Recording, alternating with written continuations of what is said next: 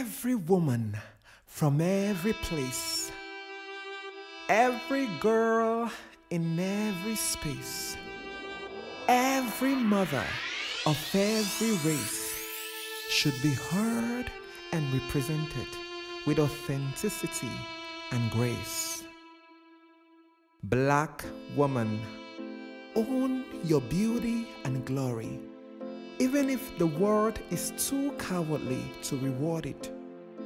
Be authentic and unapologetically you.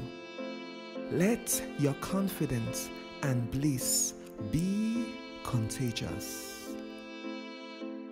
So from the edge of the Fako Mountain to the ledge of the Bambutus mountain chain, from the Lake Chad Basin to the Mongo River, women of our fatherland emerge.